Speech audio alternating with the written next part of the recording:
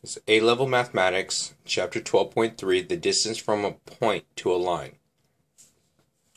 12.3.1, find the point with the position vector I minus j plus k. A line L through A is given by a vector of r equals I minus j plus k plus t times quantity of 1/3 I plus 2/3 j minus 2/3 k. Verify that 1/3 I plus 2/3 j minus 2/3 k is a unit vector. So what I'm going to do here is I'm going to go through and I'm going to try and find the magnitude of what we have for that vector. Magnitude is always going to give me the distance. So for this one right here, I'm going to rewrite it as P. Magnitude is equal to the square root of, that's going to be 1/3 squared plus 2/3 squared plus negative 2/3 squared. Extend that. So that's going to give me, let me see, square root of 1/9 plus 4/9 plus 4/9. So together that's 9/9, which gives me 1. So square root of 1 is 1. So there we go for that. So now verify that it is a unit vector. So this is actually a unit. A being the single form, meaning that it's just 1. So a unit vector meaning 1. So we have 1 unit vector there. Alright, so this next part says show that L intersects the line M with the equation R equals 3I plus 6K plus S times the quantity of 2I plus J minus 3K. If you notice there, right here, I don't have a J. So that means that value is going to be 0. So I'm going to rewrite this equation. So I could actually set it up in my X, Y, and Z because I want to see when this one is going to be equal to my other one. So I need to set them equal to each other. Let's go ahead and X equals 1 plus 1/3 t. Y is equal to negative 1 plus 2/3 t. Z is equal to 1 minus 2/3 t. Now for my other equation, it's going to be x is equal to 3 minus 2s. I'm sorry, negative 3 plus 2s. So right here, make sure we're not getting this wrong. So it's negative 3 here plus s times 2, 2s. There we go. The y value is going to be, there is no j, so that one's 0, and that right here is 1, so it's just going to be an s. The z value is going to give me 6 minus 3s. Let's go ahead and set those equal to each other. So I'm going to get 1 plus 1/3 t equals negative 3 plus 2s, negative 1 plus 2/3 t equals s, and 1 minus, should be a minus sign right there, 2/3 t equals 6 minus 3s. Alright, so looking at this, let's get rid of our fractions by multiplying all of them by 3. And I'll clear out my fractions. So let's see what we have. So multiply everything by 3, so like that. So we should get 3 plus t equals negative 9 plus 6s. Okay. The next one's going to be negative 3 plus 2t equals 3s. And it's 1 minus 2t equals 18 minus 9s. Alright, let's go ahead and rewrite everything. So everything is in standard form. So I'm rewriting this in standard form so I can have my variables on my left-hand side and my constants on the right. So let's take a look. So this is going to give me negative 6s plus t equals, that's going to give me negative 12. The next one's going to give me negative 3s plus 2t equals 3. Last one is going to be 9s minus 2t equals 15. So right here in a system of equation, these two are going to be used.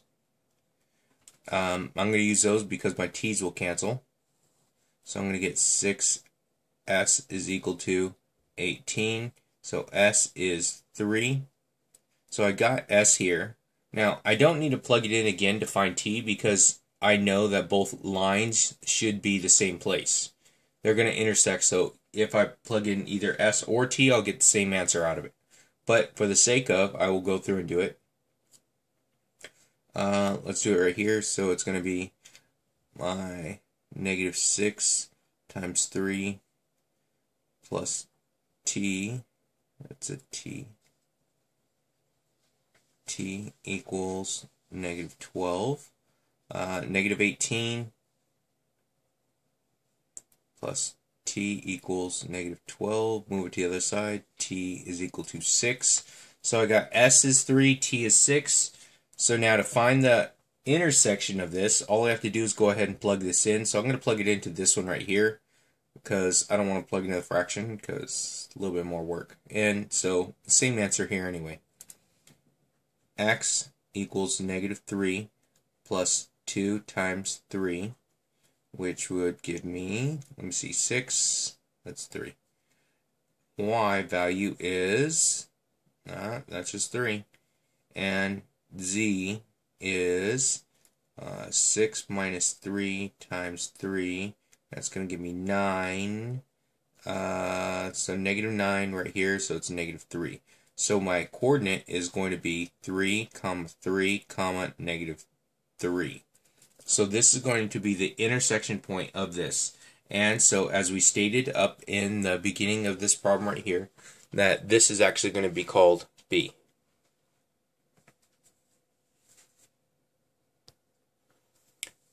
Now for part C, we're going to find the distance from A to B. B being my value that I just found. A is the value that was given to me at first. So my B value, to figure that out, I need to find the distance. Distance is magnitude, so I need to go from B minus A. So B, which was 3, 3, negative 3. The value for A, which was 1, negative 1, and 1. So subtract those, and I'm going to come up with 2. This one's going to give me 4, and here I get negative 4. So right here, that's going to give me my values there, and so that's my vector from there to there. So to find the distance, we need to do the magnitude, which, let's call this one Q. Magnitude is going to be 2 squared plus 4 squared plus negative 4 squared. I get 4 plus 16 plus 16, so 32, 36 equals 6. So the distance from A to B is going to be 6 units.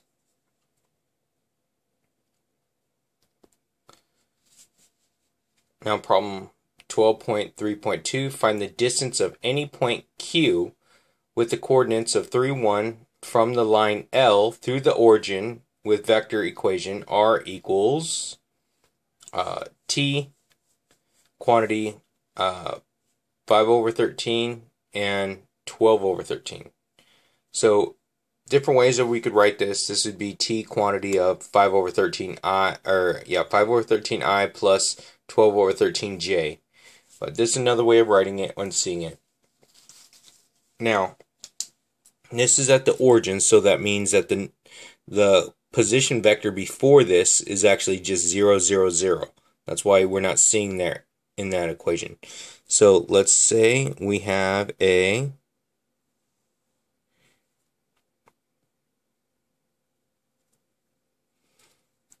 So let's go over 1, 2, 3, 1. This one's point right here is going to be 3, 1. Origin is here. And then we have another line. My other line, the equation, which would be this one right here. I believe it goes up something like this. Now, we want to find the distance from this point to this line. Now, the shortest distance is going to be a straight line. Now, what it's also going to be is this is going to be perpendicular here. So, this, from here to here, is going to be perpendicular. So, there's a couple things that we know. We know that going this way, we're going to have a unit vector of, let's see, 5 over 13, and it's 12 over 13. It's another way of showing it. Now this is what normal American or imperial system likes to use. With the, instead of having parentheses again, we have I don't even know what to call those things. Little alligators. Anyway, they're eating it. So this way, so going in this direction here, we need to find the direction from this. I know that this is going to be my origin to this point here. So to figure out this vector, it would be b minus a. My b is going to be 3, 1 minus a, which is 0, 0. So my directional vector here is going to be 3, 1. So this way is going to be 1, and this is going to be the other. So we're going to call this one P, and then we're going to call this one Q. Now, I have a formula, the dot product, that I'm going to use here. So we're trying to find the angle in between this first. So what I'm going to do here is I'm going to go through and let's write out the dot product. So it's going to be the cosine of theta is equal to P times Q over magnitude P times magnitude Q. So right now it didn't say to use it, but what we need to do to find this is we're going to use some right angle trig. We're going to find this angle, and it's going to help us get that right there. Now, for this one right here, to do the multiplication of this, so I'm going to have to multiply these together. So for cosine theta is equal to, so now P times Q, so that's going to be this times this. So that's going to give me 15/13 plus this one right here, which is, or for my other one, it's going to be, let me see, 12/13 all over magnitude P. Let's see, magnitude P is going to be square root of 5 over 13 squared plus 12 over 13 squared. And that's going to be times magnitude Q, which is going to be 3 squared plus 1 squared. Alright, so in my numerator of this whole thing, I'm going to bring down my cosine theta is equal to 27 over 13. 27 over 13. This right here is going to give me 25 over 169 plus 144 over 169. So the 25 and 144 is going to be 169 over 169. And the so when I reduce that, that's going to give me 1. Square root of 1 is 1. So I get 1 times 9 plus 1 is 10, square root of 10. So right here, let's go ahead and clean this up. This would be 27 over 13 times, if I'm multiplying by this, it's going to be, let's see, 1 over square root of 10. Now, for argument's sake, I could go through and just try and leave it like this and try and plug it in the calculator for this. But I'm going to go through and show you this. So cosine theta is equal to, let's rationalize this. So rationalizing it, I'm going to come out with, let me see, 27 square root of 10 over 130. Now, we're going to go through and actually use that information right there to try and find my angle. So, to find my angle on here, I would actually work it backwards. So, do the inverse. So, theta is equal to inverse cosine of my 27 square root of 10 over 130. Alright, I had to find my calculator right here. So, let's take a look.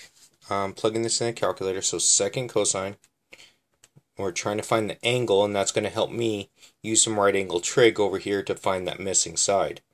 27 square root of 10, close that, divided by 130, close it, enter, and I should get, let's see, that's going to be 48.9, let's say 95 on this one.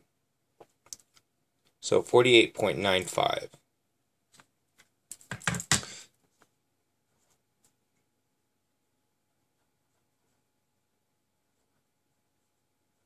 So 48.95 degrees is my angle theta.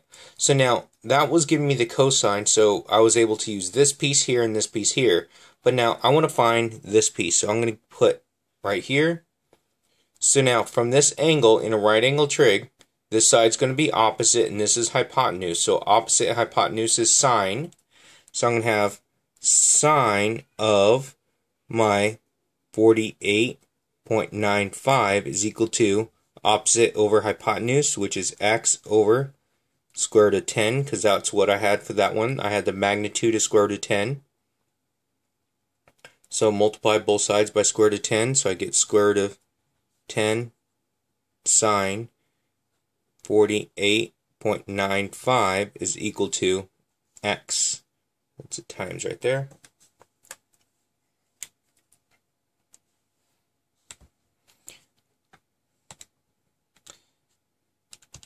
Close sine 48.95.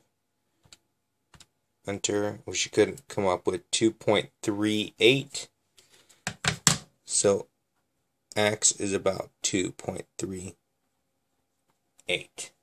So the distance from this point here to this line is going to be 2.38.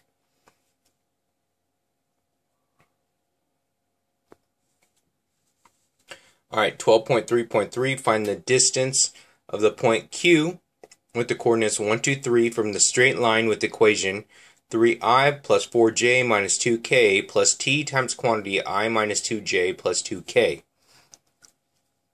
Now, it's the same type of thing that we just did with the two-dimensional, but this one is now going to be three-dimensional. And I'm not very good at drawing a three-dimensional on a flat surface. So, I'm going to make it look just like my other one, because the same rules apply. So, let's say this is actually going to be my point Q, and my coordinates are 1, 2, 3. Then I have right here, so it's somewhere over here, because it's not at the origin, so I'm not putting it at the origin just so we don't make a mistake here. And then this one is going, say this one's going up. I'm looking for this distance here, and I have this. Let's call this going this way. This is going to be my P. This one's going to be my Q. Now, from here to here, going that way, so my vector going that way is going to be, let's see, that's going to be 1, -2, and 2. So vector going up that way is there. Vector going from here to here So we got to find the vector because I have this point, okay, which is going to be this right here. And I have this point right here, so I do my b minus a. And b is going to be a 1, 2, 3 minus a, which would be this point, which is 3, 4, negative 2. So I'm going to have negative 2. That's going to give me negative 2, and this one's going to give me 5. So I have my vector. So this vector, my direction is negative 2, and 5. So I have that direction now. So now from there, I'm going to go ahead and do the same thing I did before. So first thing I'm going to do, even though this is in three-dimensional, pretend like you're looking at 3D. Put on some of those red and blue glasses and hopefully it'll, pop out at you. Alright, so now we're going to find this angle right here using the dot product again. So I'm going to have cosine theta equal to my P times Q over magnitude P times magnitude Q. So cosine theta is equal to P, which is going to be, so P times Q, so 1 times negative 2, I get negative 2. Next one's going to be negative 2 times negative 2 plus 4. And last one is going to be 2 times 5 is plus 10. All that is going to be over, let's see, magnitude of P is going to be 1 squared plus negative 2 squared plus 2 squared times square root magnitude for this one here, which is going to be negative 2 squared plus negative 2 squared plus 5 squared. So let's go ahead and clean up the top. So right here, this is going to give me 12. Let's see, right here, 12. Magnitude, so it's going to be 1, 4, and 4, so it's 9. Square root of 9 gives me 3. This one's going to give me 4, 4, and 25. So 4, 4, 25, so that's going to be 8 plus 25, square root of, let's see, 33. Yeah, 25 plus 8 is 33. So square root of 33. So now, let's go through and I could rationalize this, or we could just try and do it as is, but it's easier to rationalize. Cosine theta is equal to reduce that, so I get 4 over square root of 33, square root of 33, so we end up with cosine theta is equal to 4 radical 33 over 33. So now from there I could actually use this, so let's turn it into, do the inverse. Theta is equal to inverse cosine of my 4 root 33 over 33.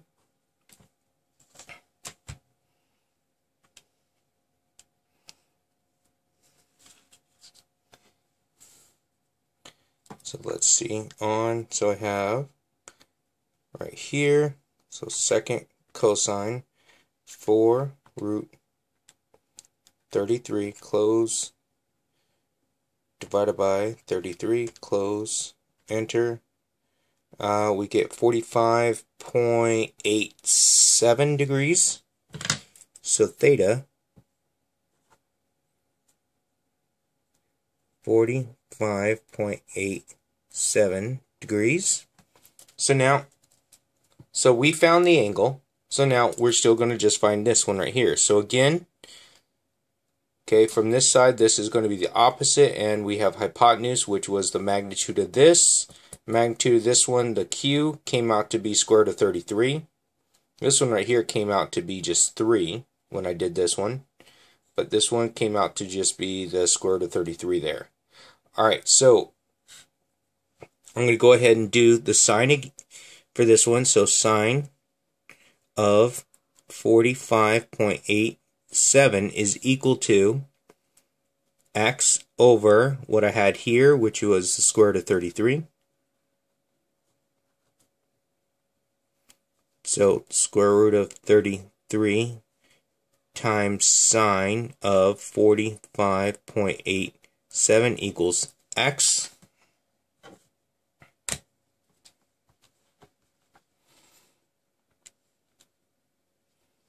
Square root of 33 times sine of 45.87. Close that, enter. And I'm going to get 4.12.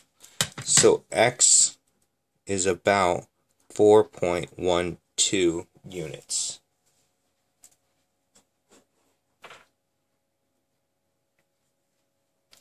Alright, hopefully there's no other questions over that. The practice is going to be 1 through 5. The homework is 1, 3, and 5.